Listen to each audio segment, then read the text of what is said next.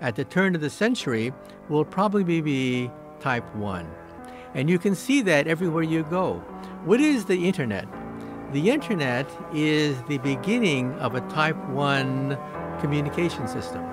We're privileged to be alive to see the first type 1 technology fall into our era. What about sports and culture?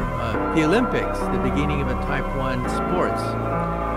Soccer, the beginning of a type 1 fashion with Gucci and Chanel. The beginning of a type 1 language. The number 1 and 2 languages on the internet are English and Chinese. So we're seeing the beginning of a type 1 language. So in other words, the greatest transition in human history is maybe 100 years from now when we become type 1, a planetary civilization harnessing planetary forces.